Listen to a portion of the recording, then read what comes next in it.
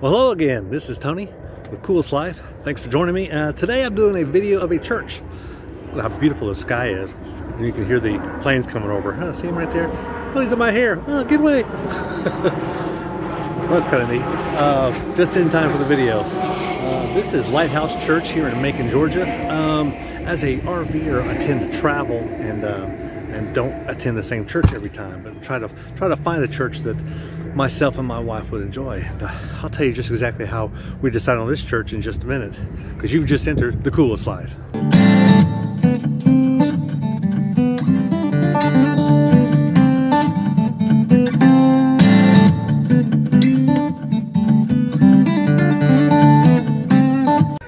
So how do we choose a church to go to? Well, we basically check online, we check Facebook, we look for churches with our denomination. We're Baptists.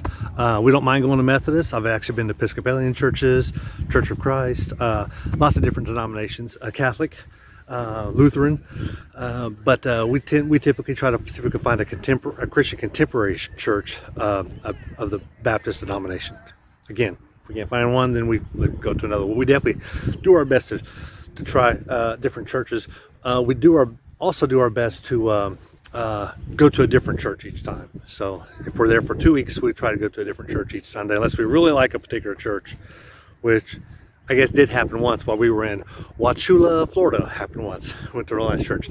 I saw their a Noah's Ark looking place here for the kids to play, and wanted to show you that. So they've got a nice play area here for kids. But I'm gonna go inside and get you a little bit of video of it. So this is their main entryway, and they've got free coffee down here, and they also let you have drinks inside. This is a come as you are church. They don't expect you to dress up. I haven't seen anybody here in a tie as of yet. So, but they've got good directions. I don't know if you can see at the very end of this hallway here. We've got some directions that tells you adult life groups. Nice little sitting area here at the end. We're here a little bit early, so they are a contemporary church in a sense that their music is the music that you would hear on the radio. They're not the old hymns. Now, I will say this. A lot of the churches, they'll play some old hymns every now and then, but for the most part, they'll play 4, maybe 5 songs, but it'll be the newer Christian music. That's what they have here. This is the setup they have.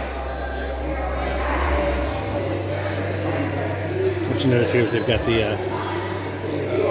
they'll have the music and everything up on the boards, and also it helps out the PowerPoint presentation for the pastor. And they've got a sound system here. Sound guys are here.